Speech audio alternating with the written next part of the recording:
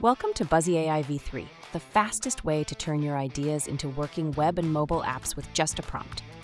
To get started, simply enter a prompt from the Buzzy website or your workspace home screen.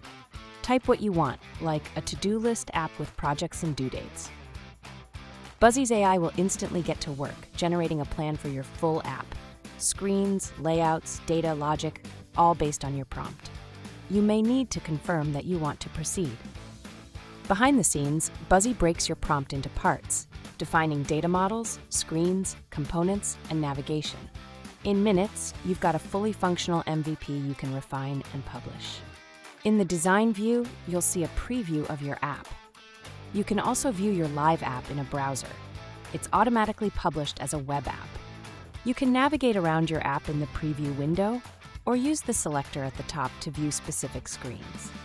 Buzzy AI will work on your most important screens first, so you might run into screens that haven't been built.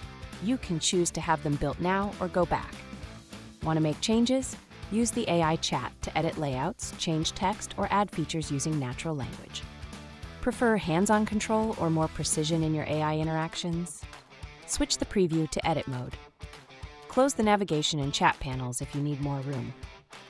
You can click items directly in the preview to select them, or use the tree view to navigate your app's hierarchy. Search, or use the type selector to search for specific components fast. Once you've selected an item, tweak styles, layout, and logic using the manual properties panel.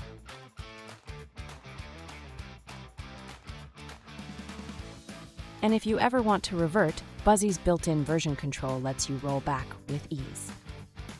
In the Data tab, manage your app's data tables and fields. Use settings to update app info, attributes, and permissions. Then head to Publish when you're ready to deploy to your own server or app store. No DevOps needed. That's Buzzy AI V3, from idea to live app in minutes. Ready to build your next big thing? Just start with a prompt.